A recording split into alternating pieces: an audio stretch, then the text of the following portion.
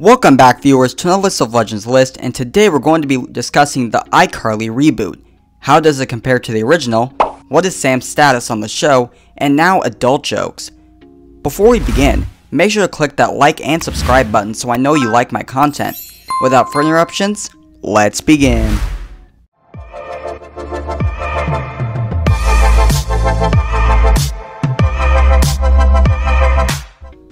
The new iCarly just dropped on Paramount Plus with 3 new episodes, and it's pretty awesome.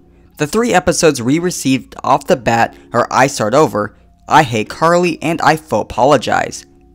I Start Over kicks off with Spencer's apartment, which clearly has been updated, but also retains the same feeling as the old set.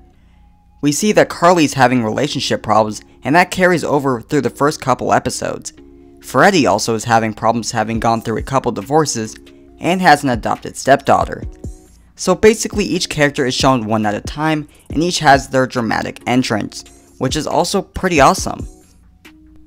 With almost a decade past, Carly wants to start iCarly again, but someone is missing. As most of you are already aware, Jeanette McCurdy has retired from acting, and we all need to respect and understand that. But how does the show explain Sam's absence? Well, while discussing who would do the show with Carly, she mentions that Sam is off traveling the world with her biker gang. Oddly enough, it makes sense since in the final episode of iCarly, in I Goodbye, Sam is seen riding her motorcycle, so altogether, I think the show did a great job explaining the past and how things are now in the present. Something I genuinely am surprised about is they kept the original lyrics from the original iCarly theme song, with of course an updated look. So it's nice to see some new and old looks. As of for the new, let's talk about our 2 new main characters, Harper, Carly's roommate, and Millicent, Freddie's adopted stepdaughter. Harper is a pretty funny character and gives Carly advice on how to take on the world, especially with her relationship problems. Millicent seems to have a love/hate type relationship with Freddie, and does what she can to get what she wants. So overall, I think they're a nice addition to the show and will definitely keep things interesting. Another thing that is pretty funny is the age setting has been turned up a little, so now we get to see some swearing and adult jokes. Since they were limited on what they could say on Nickelodeon, they have a lot more freedom now, especially with Paramount Plus. So I think that leaves them with a lot more stories to tell. Seeing Mrs. Benson's appearance was definitely one of the most funniest appearances because it shows just how much she hasn't changed. Another character we get to see is Nora.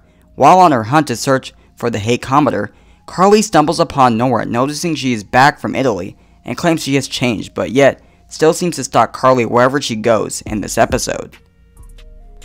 So when comparing it to the original series, you'll notice a more modernized set, which makes sense since they can't keep everything the same. But you'll see also the same lyrics to the theme song, some iconic sculptures like BattleBot, returning old characters like Nora and Neville, new characters like Millicent and Harper, the age setting being a little more turned up, and the characters being as goofy as ever.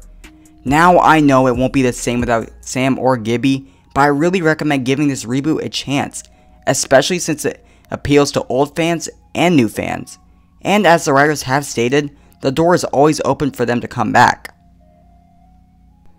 Overall, I think the new iCarly started off really well, and there are still a lot more amazing stories to tell.